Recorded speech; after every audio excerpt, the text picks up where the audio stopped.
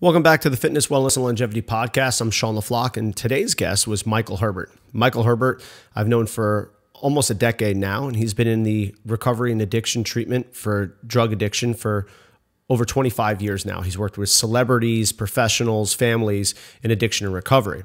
Michael is also an avid CrossFitter who I've been training for almost a decade now.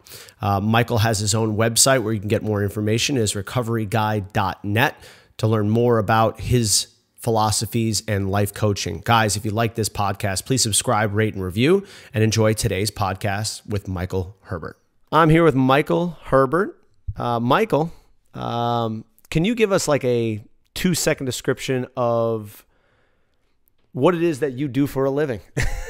Okay, what it is that I do for a living. I'm an addiction counselor, a coach. I work with families that have a loved one with an addiction problem. I do interventions, and I do a process called structured family recovery, where I work with families to engage them in a recovery process. So how long have you been working in recovery, and to what capacity have you been doing this current endeavor? So I've been working in the field of addiction since 1991. So I guess that's about 28, 29 years. And I've worked in all facets of treatment. I've worked inpatient, outpatient, detox, residential, community-based. You know, I do didactic lectures. I do group therapy. I've done Gestalt therapy. All different kinds. I think over the last 10 years, I've focused more on the family as a unit versus the individual with a drug or alcohol problem, because I just find it to be more effective working with the family, and the person with the addiction problem is a part of the family, so they're included in this, that rather than working with people in isolation.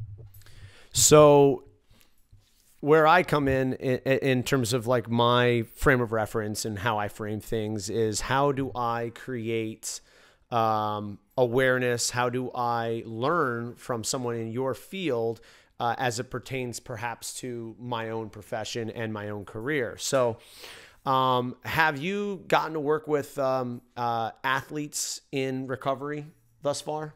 I've worked with athletes, I've worked with business people, I've worked with entertainment people, I've worked with people on welfare, I've worked with people in their 80s. I don't work with teenagers or adolescents. That's not my forte, nor do I have the patience. Had you ever been someone who works with more of adolescents and teens and that kind of thing? No, I worked at a when I was first doing an internship, I worked on an adolescent unit where people were 13 to 17. And I did that for about a year, and that's the last that I've done with that. So I just don't think my strength is working with teenagers or even 18 and 19-year-olds. It's just not where I don't think I'm strong at that. So you had mentioned that the many different types of individuals and clients that you work with. So would you say that you know, addiction doesn't really care about what you do for a living? No, it doesn't care what you do for a living. It doesn't care about your race, your age. It's just a destructive process. And so, yeah, I mean, I know plenty of people with a lot of money that have the same problems as people with less money. You know, so addiction doesn't care. Yeah. So, you know, going back to individuals in fitness, you know, do you find that there is somewhat of an addictive tendency for even, you know, athletes or former athletes or individuals to become attached to training, working out, you know, the way it feels, that kind of thing? Well, I do, because there is a good feeling that you get when you work out. So most people would want more of that. And I would imagine that there's a certain population within that population that takes it too far. And is there any way that you can kind of see on the surface of, and I guess this goes to a more general idea of what addiction is how can you kind of tell relatively objectively of something that's a healthy benefit to your life versus something that starts to become an addiction? Well, I think when you look at a balance, because addiction is off balance, it's way more than what someone would consider normal. This preoccupation or engagement in this one thing is just over the top. So it gets in the way of eating, sleeping, family, and the list goes on. And we can also look at people who might be considered, I don't know that it's a medical term, but workaholics, that people who are just imbalanced around their work. And it's not because they have to work, other than the fact that they have to work because it's addiction. It's not because they're required to do more. They almost can't stop themselves. So now that we've kind of identified what those, what it looks like, what is usually the first step in terms of intervention for people? Well, I mean, there has to be an awareness that a person gets. And for some people, it really is something that gets chipped away. So you got a problem, somebody mentions you have a problem, you say you don't have a problem, something else happens, somebody else mentions it.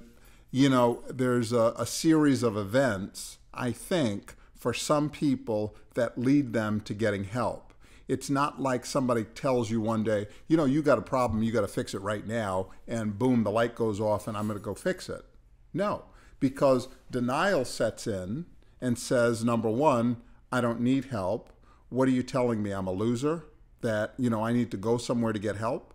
So most people will try to defend what they're doing and figure it out on their own without help before getting. Mm-hmm. And kind of going back to the use of denial, do you find that that's actually something that people use to not change? Absolutely. Yeah. Denial is a psychological mechanism used to protect us from an unacceptable reality. So I love that description, by the way. So you look at people with addiction problems, addicts and alcoholics, and they tend to be a stigmatized group. So when I think about an addict or an alcoholic, you think about the bum on the street, a thief, a liar, jail, diseases, and the list goes on of negative, right? Why would I admit that I'm all of that if I have a job? So I'm going to deny that because the stigma prevents me from telling the truth. Because most people with addiction problems have jobs, live in society, and blend in. The people on the streets are usually there due to mental illness that doesn't allow them to get off the streets. So when you look at them, you say, oh, those are junkies, those are drug guys, those are really bad people. But the majority, in my experience, of people with addiction problems are working people. They just fit into everybody else. So if they don't look like what society says a drug addict is, that person isn't going to admit to having a problem. When I get like that, then I'll get help. So I guess it goes now to what your role is in this, and as obviously a coach and an interventionist is, probably when you get to sit in front of somebody, they've reached a point where they go, I've tried to figure it out myself, but it hasn't worked just yet. Is that pretty accurate? Or is there some families that are involved also that say, hey, we need you to kind of come in and maybe, slap sense into people or... Well, on some level, the family needs just as much help as a person with the addiction problem, because they fuel the addiction through their enabling. So they enable what we call the disease of addiction, and they're not enabling the recovery process. So most family members would deny the fact that they need help. What they want to do is say, oh no, my wife, husband, son, daughter needs help. Can you fix them? Well, what I've learned in working with people is if I can help the family get better, it actually forces the person with the addiction problem to get better. So treating the family first is probably a better way to go, even though that individual's in crisis. So if they're in true crisis, you got to deal with the crisis. Send them to the hospital or detox or something like that. But if you're not engaging the family fully in this process, your work's going to be a lot harder. Is this a broadly accepted way of intervention, or is this something that's happened in more recent times? Because, this isn't something that I come from a family of addicts, and, when my family members would be in recovery, they would invite you to sessions and stuff like that. But there wasn't such a responsibility on the part of the family to change. Is this something that's more recent in? Well, I don't know about more recent. But from I got to tell you, AA itself started by family members, not by alcoholics. So it was the wives of who got that thing going. I think, many times, families and individuals are told, family works their program, the addict or alcoholic works their program. And that's not working. That if we bring families together, including the person with the addiction problem, it works much better. But engaging, because the family is experiencing what I call secondhand drinking and drugging. And secondhand drinking and drugging is the ill effects of addiction that the family experiences, which are almost exactly the same thing the addict or the alcoholic experiences. The difference is the addict or the alcoholic gets help and the family member doesn't. So the addict has 20 years of active addiction. The family has 20 years of dealing with active addiction.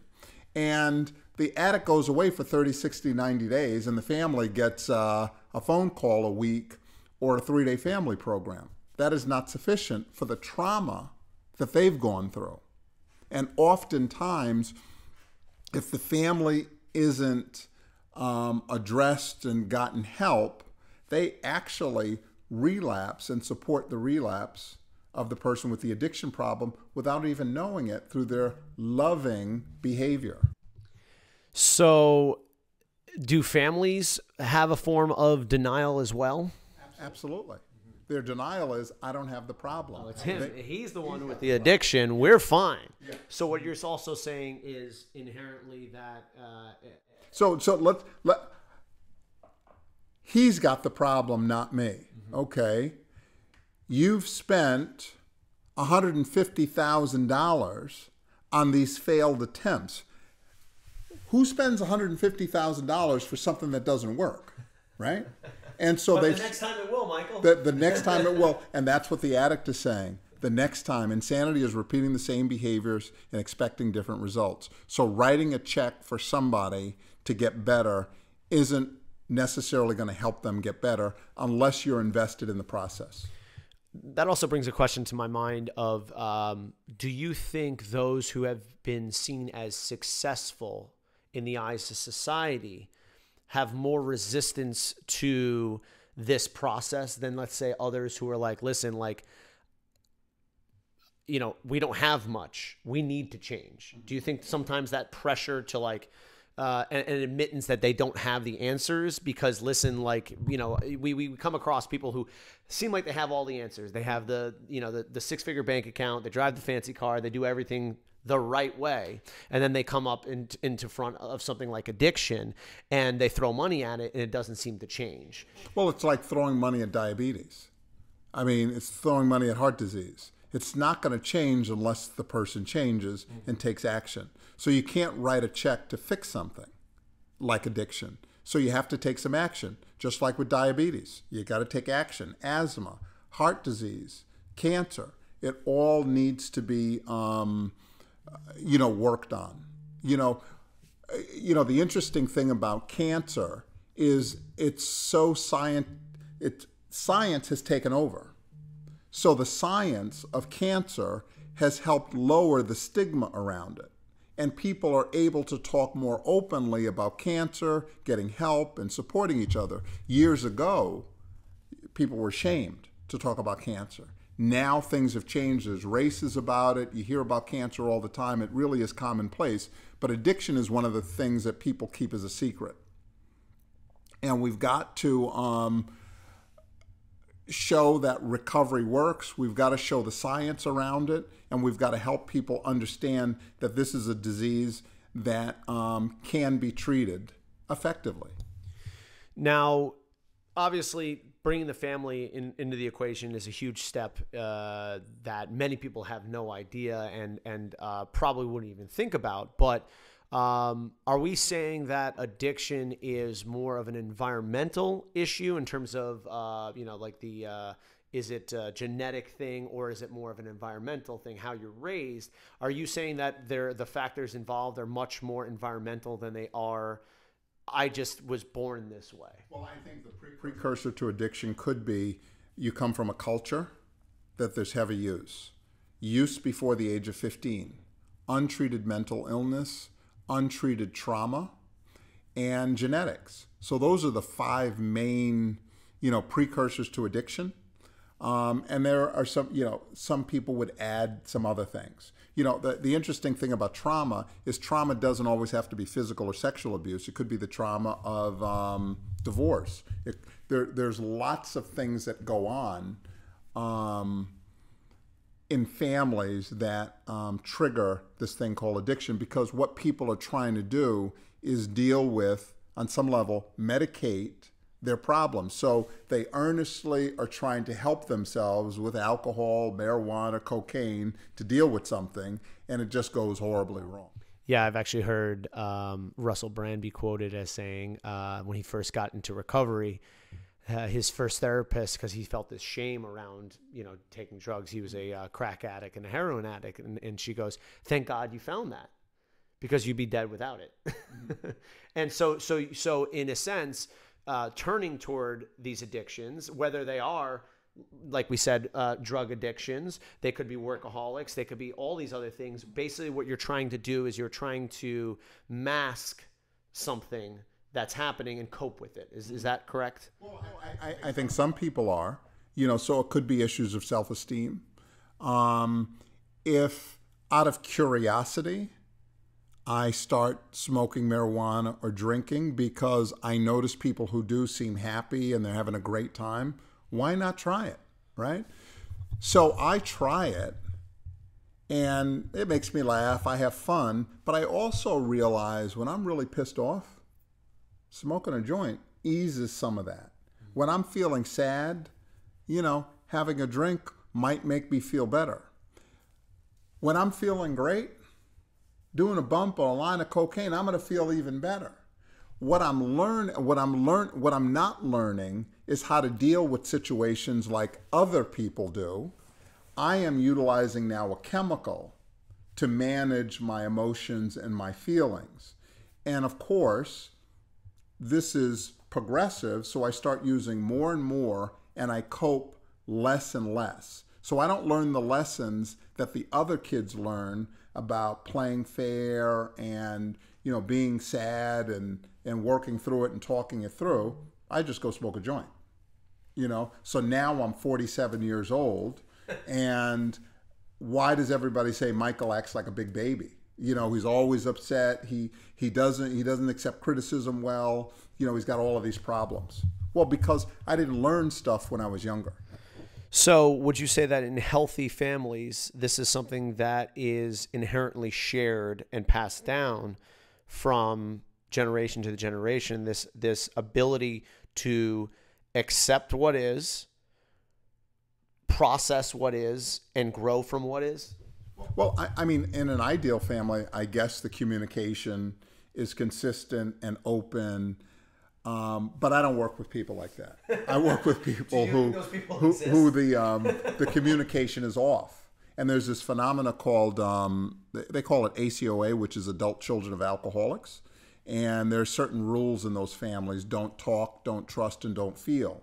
And those are passed on to the children. So what's said in our house stays in our house. Stop crying, I'll give you something to cry about. And you can't trust anybody. So don't trust people.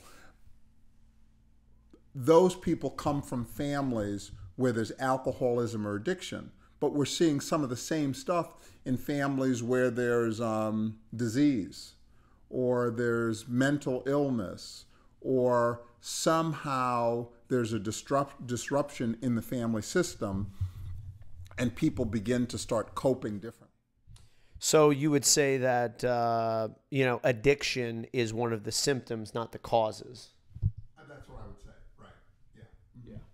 So the thing that comes to mind also as we're having this conversation is potentially societal, hurdles that people have to undergo, because especially in Western society, the United States, once you get past the age of 3 nowadays, you're not spending most of your time with your family. You're spending your time outside of the household, whether it's in pre-K, school, high school, college, etc. Your determinants of who you are now predominantly your peers. How does that influence not only the addict, but us in general?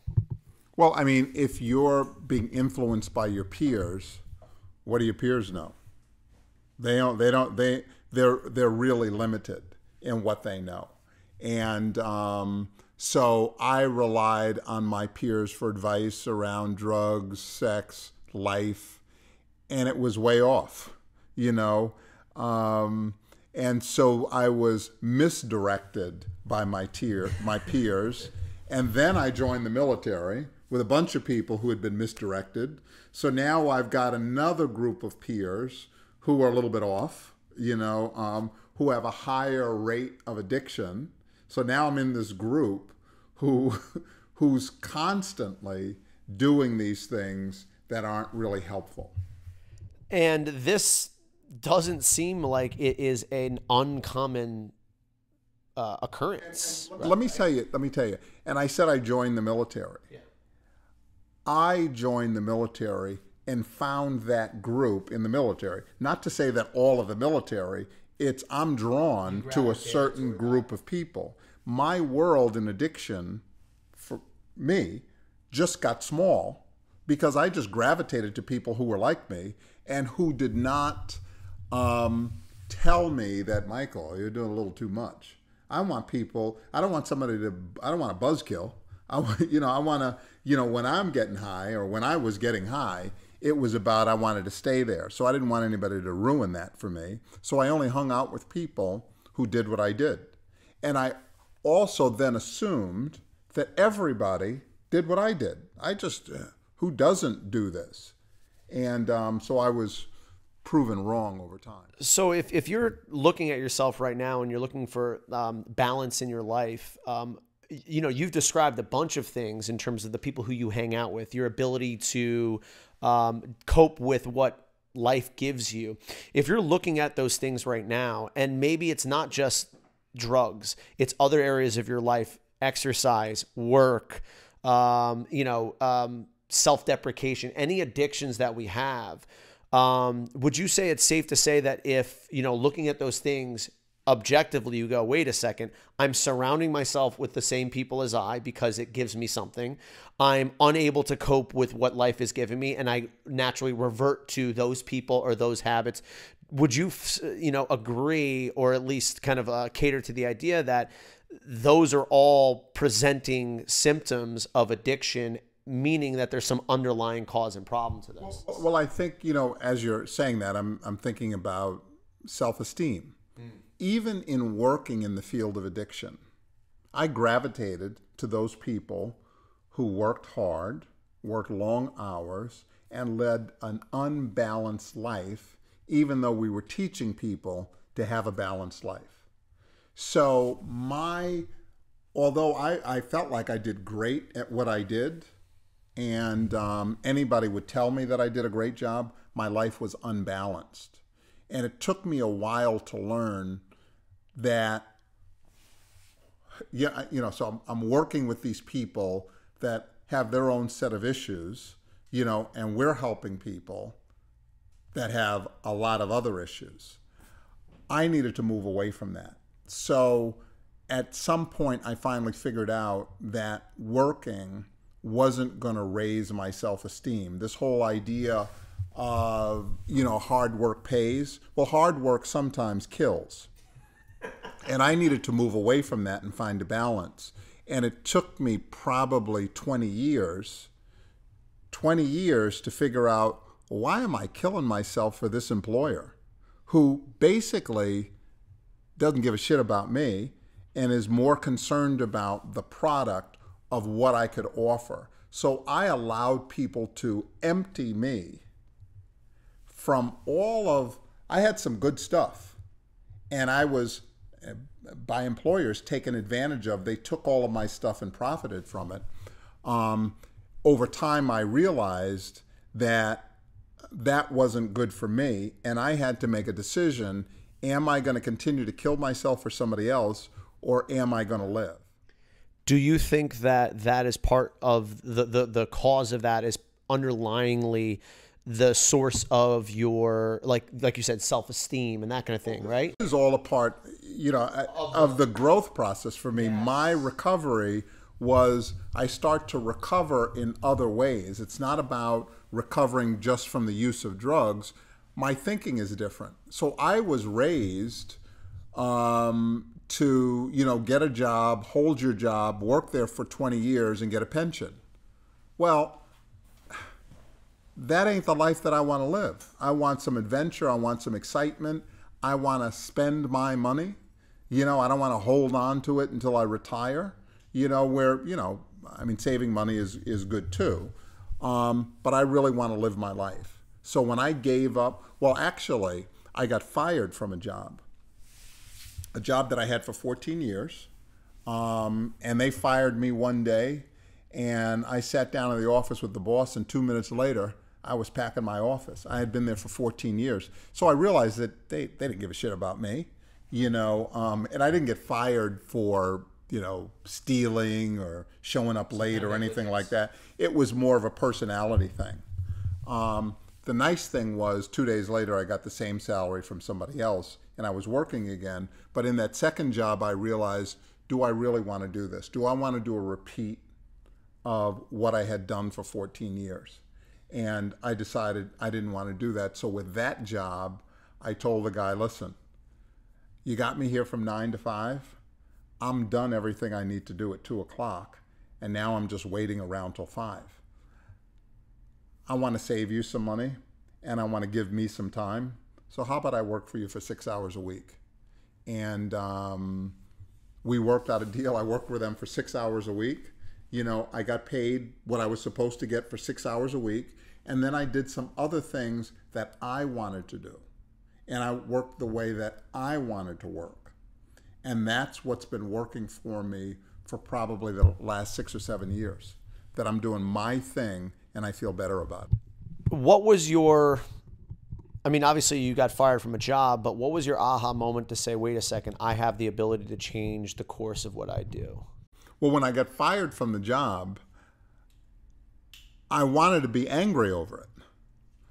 But I said, this is a relief. Thank God this guy fired me, because I couldn't quit, because at that time, I thought they were paying me so much. So how do you quit a job? I had the golden handcuffs on.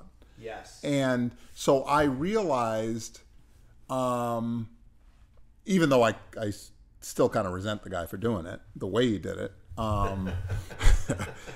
it was really the best thing that could have happened for me, because it really opened the doors for me to express my talents and my abilities without being, without the man, so to speak, over me, dictating what I could do and what I couldn't do. I got to tell you, it is very restrictive, at least how I see it, when there's someone in a position over you. Now, we don't all have the luxury of doing our own thing, but I got to tell you, there is so much freedom when you can move away from that. There also is some risk. So now I have to be responsible for what I say and do and where I go. Where in the past, I let that responsibility be on the employer. They paid me every week. I got, they had the health insurance. They had all of this stuff laid out for me. But when you go out on your own, you got to figure some things out, and you got to be responsible for yourself. Which, let me tell you something, which led me to a debt-free life. When I left that job, I also learned to be debt-free. So my condo is paid for, my car is paid for, I have no credit card debt, I have none of that stuff. So when I go on a trip, I pay for it with the money that I have, and I don't create any bills around it. So the only bills I get are my monthly cable bill, gasoline and food. So I would assume now, kind of thinking about this, these were the lessons that you kind of should have had in your teenage years, that you had to have life kind of teach you along with those around you in terms of mentors and et cetera, right? But life is funny. In my teenage years, I was pressured to, what are you going to do when you grow up? Like at 21, you had to know what you were going to do and go for it. Well, I had no idea what I wanted to do until I was 30. And it, on some level, it's so unfair that people get put into a box that every kid needs to know what they're going to do. Here's a question that I always have for people when, we have these kind of shifts in our careers, consciousness, whatever it might be. And when did you end up deciding to kind of take the reins of your career? How long ago was that?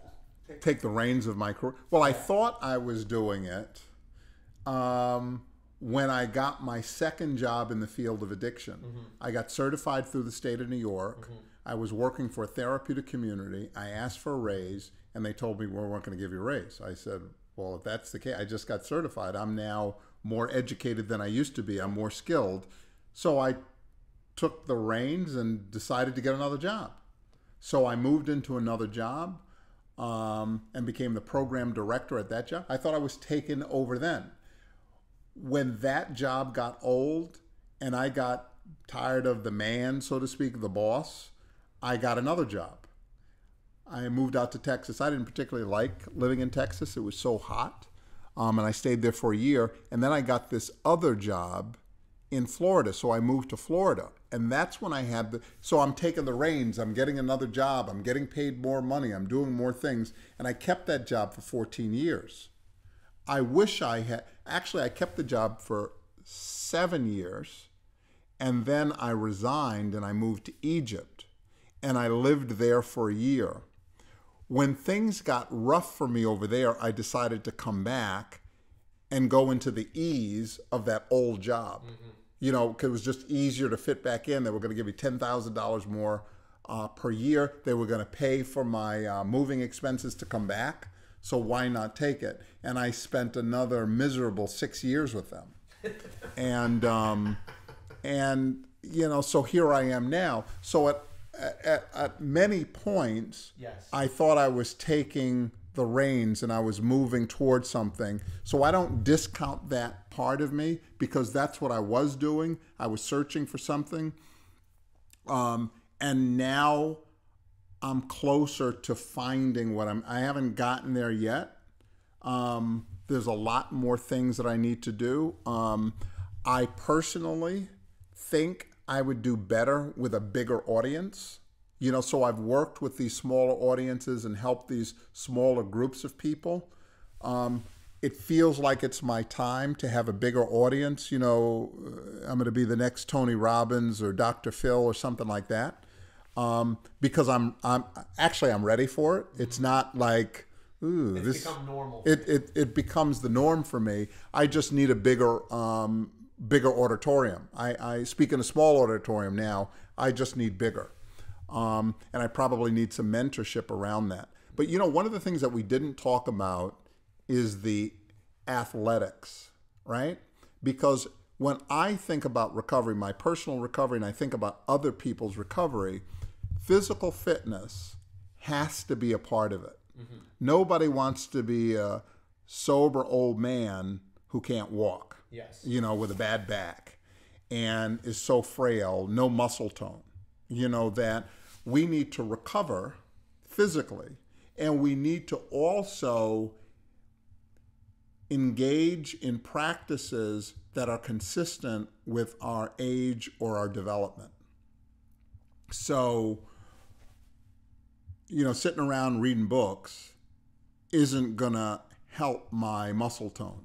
So I have to go to places where I can get that done. I realize that some people can't do what other people can do, but you can swim, you can walk, That's a great question as to, so a lot of people that you see who come into, into recovery, they're so imbalanced at this point, right? Like their life is consumed usually by the addiction and whatever they need to do to fuel that addiction.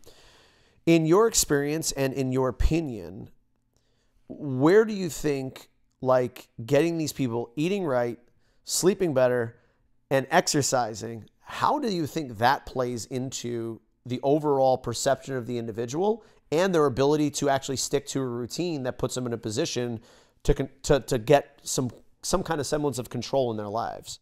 Well, I think people do need direction in that. So if a person's in a treatment program, the treatment program really needs to take more responsibility in helping people with diet, not just giving them grocery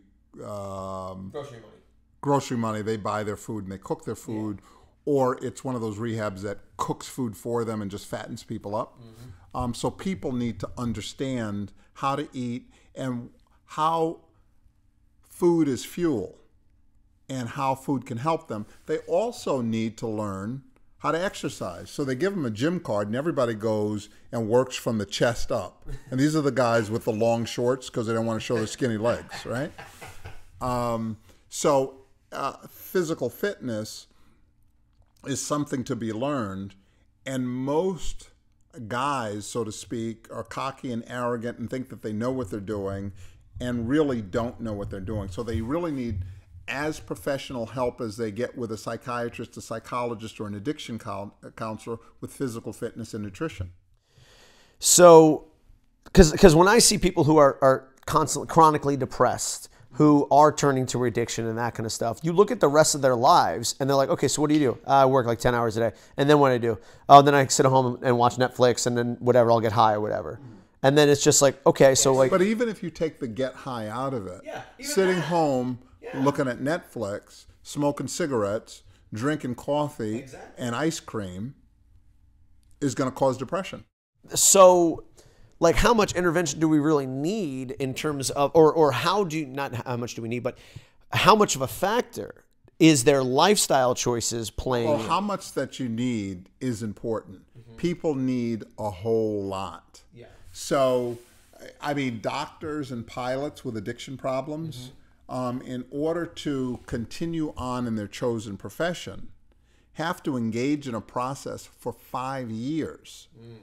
Before it's complete. So they don't just, have an addiction problem, go to rehab for 30, 60, 90 days and they're done. They have to engage in a process for 5 years of monitoring, continuing care, urine testing, mentorship, counseling for 5 years. And that's what changes social norms. So these quick fixes, 30, 60, 90 days treatment programs, send them to AA, is not enough. People need more. Now, is that a shift in the recovery process? Because I really had never heard about that until we had spoke a little bit about it before in terms of long-term recovery. Well, if it takes 5 miles to walk into the desert, it's going to take 5 miles to walk out, right? And so if I've been practicing addiction for 15 years, you think a 30-day, 90-day program is going to is going to really make that change? Oh, do your 30 days and then start going to some 12-step meeting? That's not enough. 12-step meetings are good. Diet and exercise, coaching, therapy, psychiatric care if you need it.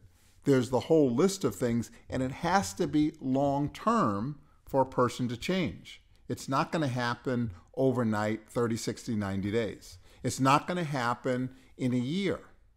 It needs to go past the year. It needs to, I would say, at a minimum, 3 years. So what you're saying is that we're trying to basically remap the brain in terms of the way that you, your habits, the way that you cope with stimulus, your relationships, and how you practice relationships. So all those things basically need to be remapped in order for you to have some kind of semblance of a new life. Yeah, it needs to be remapped, and the people around you need to be remapped too. Whether you're taking them so or you're... mom, dad, wife, husband, kids all need to be along in this 3 to 5 year process. Yeah. So let me ask you this. Are there times where you don't have complete support from the family? Absolutely. There are some families that won't get involved, so you have to work with that too. Sometimes you work with people's chosen family. So maybe a friend, or maybe a like a boyfriend or girlfriend will participate where mom and dad, brother, sister won't. Yeah. How do you prevent people from exchanging one addiction to another? So this is where people get confused. Addiction is bigger than one substance. So if we talk about drugs and then separate that from alcohol and separate that from gambling and separate that from food, we're not going to win. So we need to talk about addiction as a whole. Like whack-a-mole. Addiction as a whole, not as a specific substance. And then work on that, help people understand that. And oftentimes even rehabs don't talk about addiction as a whole, they talk about a particular substance. And so even when you get into, medically assisted therapies, they're on some level dealing with a substance, opiates. Well, okay, so we got an opiate blocker. What about cocaine and gambling? You plug one hole. Yeah. It's going to come out the other. So what you're saying is we need to treat the underlying causes to addiction. We need to treat addiction. Addiction, exactly. Yeah, as a whole. Okay, all right. And so, it's interesting because you had spoke about like all the determining kind of ideas around addiction and the things that you would experience of like, okay, I naturally gravitated toward these people. We thought this way, we acted this way, et cetera, et cetera. But, in my field, what I try to prevent people from doing, like, we just talked about is, exchanging one for the other, because there are a lot of people who I do encounter from, recovery, who are now seeing the feelings of my specific field, which is CrossFit, and they go, ooh, I like this. And I have a lot of people who are around me who like this. Does that set them up for another kind of rabbit hole that they're walking down? Well, I don't know. I guess there probably are some, but I think most people in something like CrossFit will figure out what their limits are, and then stick with that.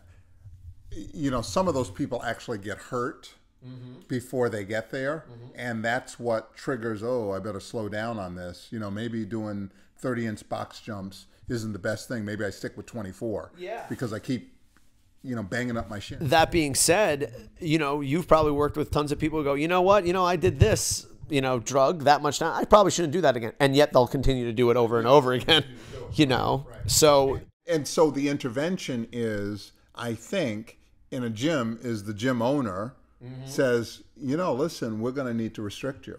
Yeah. That you can't be on the treadmill for 3 hours. Yeah. We're liable. So somebody has to take responsibility.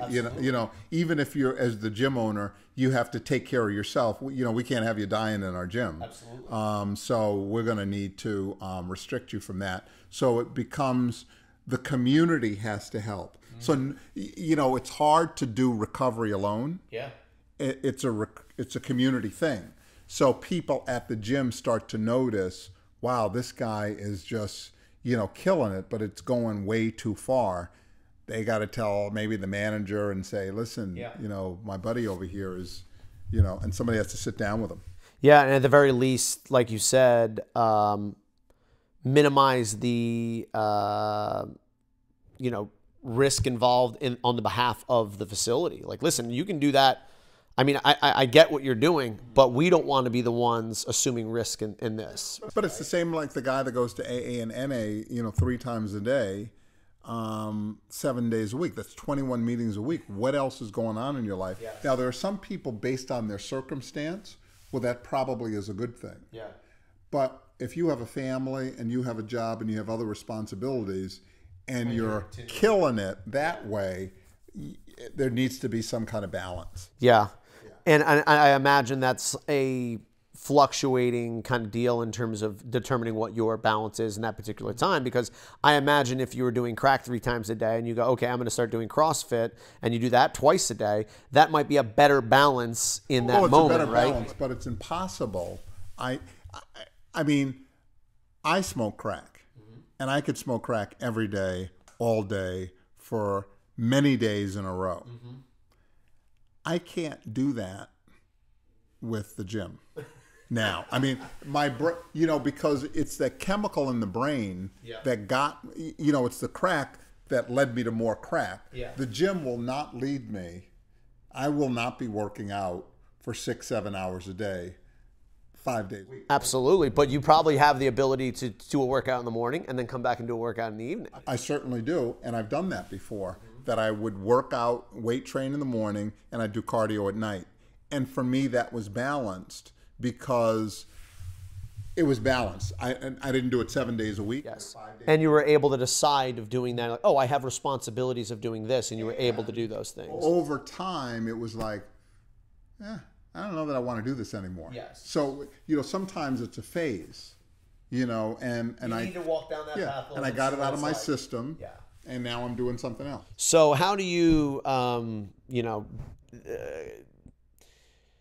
as a coach, therapist, interventionist, how do you give the leash enough for them to learn the lesson or to explore that possibility without them going so far as to start to regress? Well, I mean, I think you have to reflect back to people and help them see what they're doing. Actually verbally say what they're doing, and you ask that question, well, how is that working? And they'll let you know, and then you kind of help them because they're the ones that have to buy into it. Yes. So when they buy into it and start talking about, this really isn't, well, what do you think would be helpful? Well, this, that, and the other. Well, what do you think gets in the way then of you doing X, Y, and Z? Well, this, that, and the other. Well, how can we reduce that as a problem? So starting to ask people powerful questions and letting them answer and come up with their own solutions. They have to have their own goals. I can't give somebody a goal for them. I mean, there are some people who come to me that it's real clear, you need to go to the hospital. So I'll give them that direction. But somebody with some stabilization, I hopefully can help them to come up with their own solutions, rather than me telling them what to do, because nobody listens to advice anyway. Yeah, not nearly as powerful. And if they're not willing to receive, then they're not going to hear it, and you're just blowing smoke into the air. Yeah. Now, if you do come across a person and you are asking those questions and they come at you with denial, what is your strategy? What things do you go to kind of break down that wall, or maybe even move around that wall? Well, I keep chipping away at it, and if they keep coming back, they're coming back for a reason. I mean, people don't have to come see me. Yep. And I might ask, we talk about these things, we talk about changes. You seem to not make the changes, but you come back every week. Why is that? And they'll get in, well, I think it's helpful, this, that, and the other. And there's sometimes that people are getting helped slowly that I don't realize it. Yeah. So if I ask those questions, they'll tell me how they're being helped. And then I might say, is there any other ways that I can be more helpful? With some people, I throw my hands up. I let them know, listen, it doesn't seem like I'm helpful. Maybe you would want to see somebody else. I have a colleague, or maybe somebody that can help you.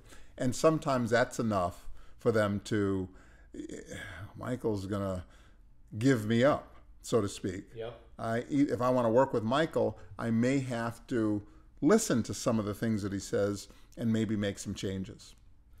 And that's not a manipulation. I was going to say, because, again, if I'm not effective, I'm not going to take your money every week. Yeah. You know, yeah. Was that always the case in terms of your ability to be like, listen, if I'm not helping, I don't want to be a part of this, or if I'm not helpful, you should be going somewhere else. I mean, for me personally, sometimes I have an issue of like wanting to be the person who is able to help everybody. And if I'm not helping that person, then, oh shit, right? So did you come to a point in your career where that was that like that, or is that inherently kind of who you are? Like, listen, I don't want to waste my time. Well, listen, when you work for an agency, you're forced to work with people that may not be doing better, but so you have to work with them. Yeah. When you're working more independently, you can make some choices. Yep. Sometimes, I mean, these things really need to be thought through, because is it about me or is it about the person? Sometimes I need to hang in there longer because there's something that I'm ready to quit too soon, and it's not going to help that person if I quit. You know, so I have to evaluate that. Usually I'll talk to some people, you know, I'm working with this person and this or that's happening, you know, and this is what I'm experiencing around them. And, you know, sometimes some of my peers can help me with that. Yeah, so that's actually a great place to kind of go with this is, how do you manage your own biases, experiences, expectations of an individual versus what they're giving to you? So obviously you see someone coming at you, you've been with them for 6 months, like you probably inherently say like, listen, this is where you should be, and you're not there. And obviously we all have frustrations. We all have like, listen, I've been telling this guy 15 times he should be doing X, Y, and Z. Still hasn't been doing it. But they say they're getting better. How do you manage that as a coach and an interventionist? Well, oftentimes I don't know. But I had worked with this celebrity. And the ego was, I'm going to work with this celebrity and I'm going to help this celebrity. And it'll be somehow found out that I helped this celebrity and I'm going to be this big shot. Within a very short period of time that I realized I couldn't help this person. And I was only compromising by working with them. So I had to let go and let somebody else. I even got to the point where I had to let go, let somebody else, and not give my opinion about this because it was biased. Once I kind of got myself together around it and got some perspective, I was able to give some input into what I thought might or might not be best for this person. But one of the things that I've learned is to say my piece once, and I don't need to repeat it, because anytime I repeat it, I'm trying to control the situation. So I kind of let that go.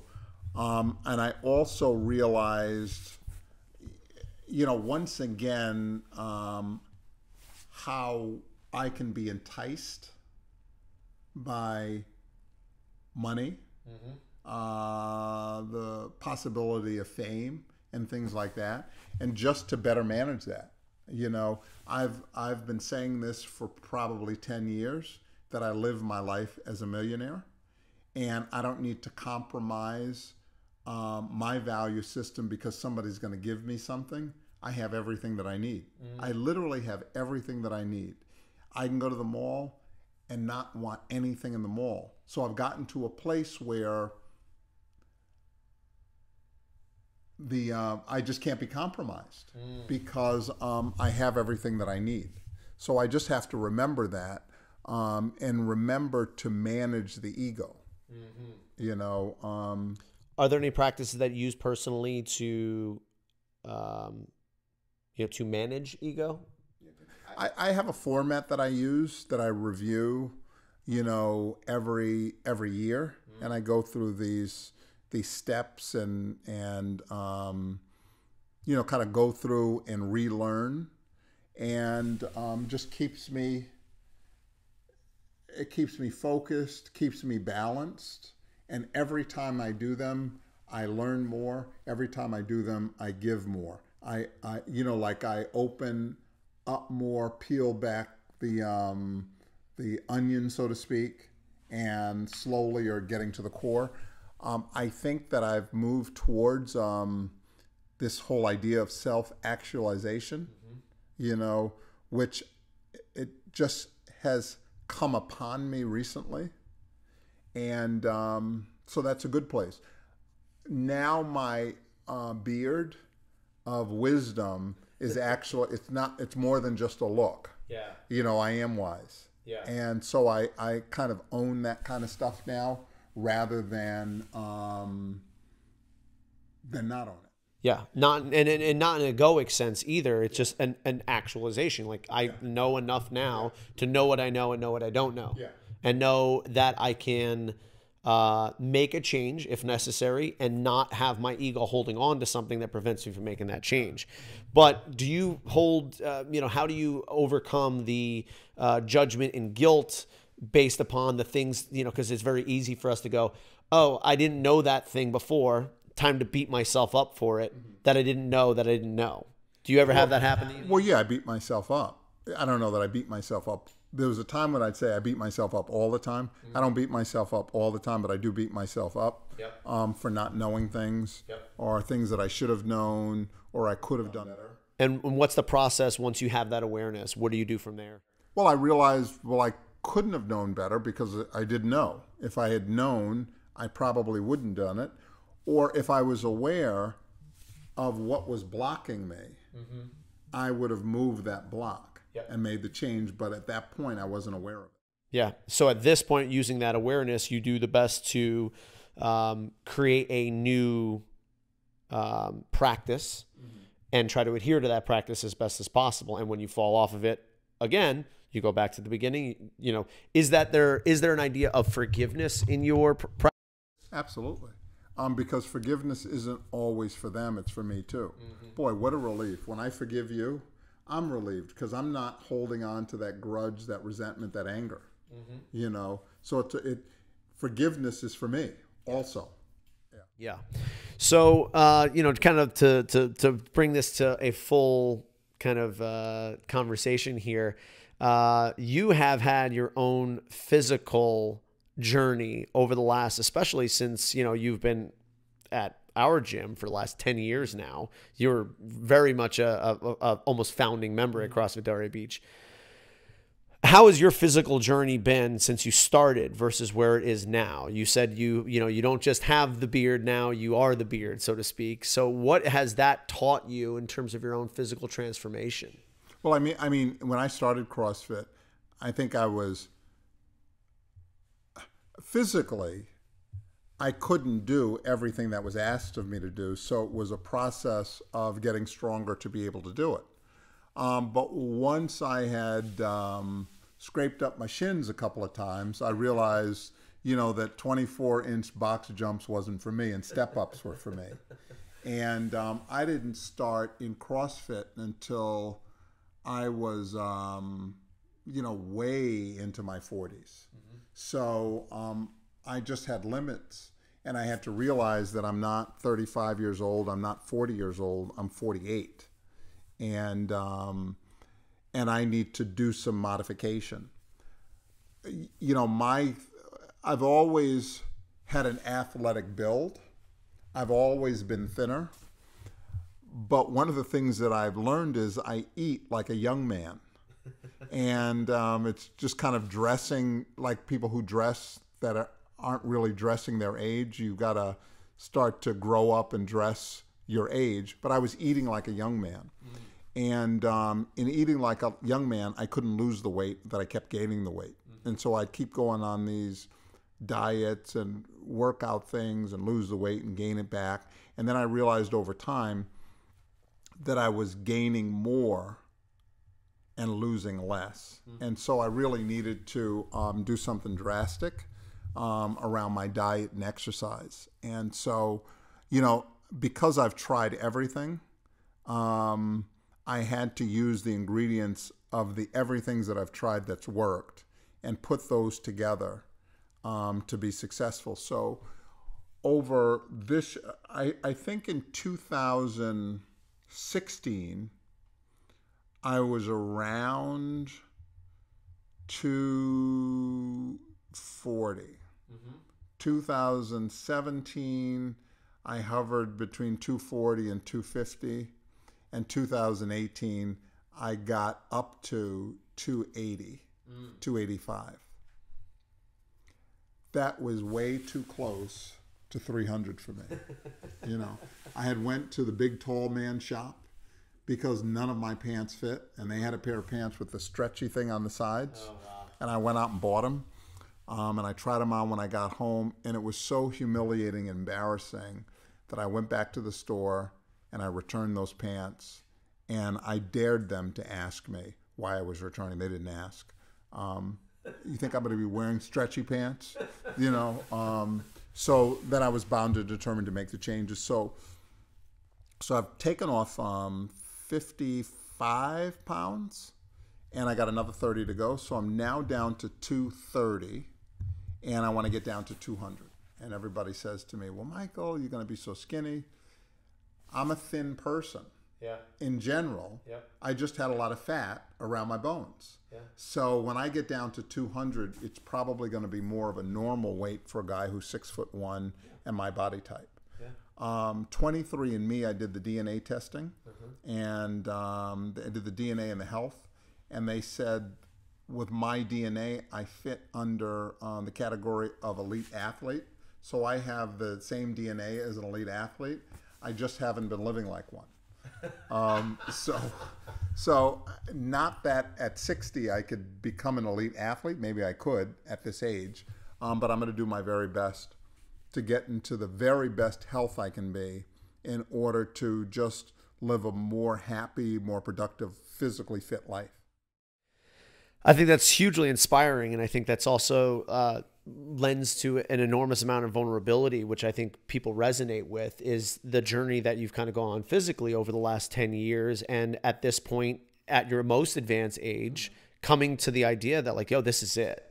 Well, you know, the truth is everyone prepares people for getting older, but nobody prepares people for getting old. So I'm kind of figuring this thing out at 60 on my own.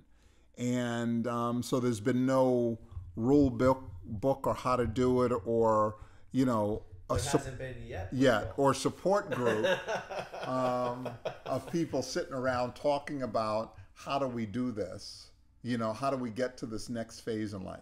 Yeah. And it's been trial and error. And I have met some people in their late 50s, 60s, and 70s who have really started to talk about the changes that they're going through at this phase of their life. Yeah, it's one of the nice things about technology is that we are able to so easily communicate in those ways, in those fashions, so that people can, in your situation, have mentors, you know, all around the world. Or you meet somebody at a seminar or a speaking engagement, you go, oh, wow, what do you do? What do you do? And then all of a sudden you're emailing back and forth. So it becomes much more easy that way. Yeah.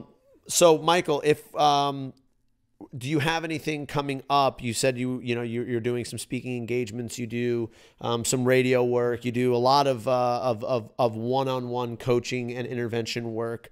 Do you have anything coming up more in the near future that we can reach? You know, to get some of the content and that kind of stuff. Actually, I mean, you can go to my website, which is recoveryguide.net. I have some things on there. I don't have any big plans of doing anything.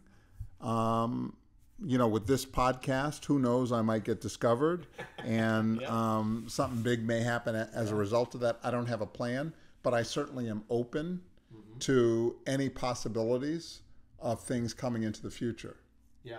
Yeah. And the last thing for us here is, you know, in bringing everything together, if you were to sit down with yourself, who, let's say it was 30 years ago, you know, what advice would you have give to yourself when you were 20, 25 that you know now that would have helped that person then? Well, I think everything that's happened has led me to the person that I am today. And I am pretty much satisfied with that. So if I were to do any do-overs, it probably would be more around impulsively spending money. That I would have saved, I would have spent, but I would have also equally saved. So there was never a balance around that for me. It was spend, spend, spend. And anything I saved, I spent. So I could be in a better financial position right now, although I feel like I'm in a good one. That's the only thing I would have changed. If I could have done one thing, cigarette smoking, I don't see any benefit for that for me at all in life. So if anything that I could have removed from my life is cigarettes, you know, which is very separate from other areas of addiction, drugs, alcohol. But cigarettes were just a complete waste of, and just offered nothing for me. So spend less, stop smoking cigarettes, and in the long run, you'll be a lot better off. Michael Herbert, thank you so much for being on the Fitness, Wellness, and Longevity podcast. I appreciate everything. And guys, I will be putting up the information to get in contact if necessary with Michael and to get all of his information online as well. Thank you very much, Michael. Have a great day, man. Thank you. All right. Yeah.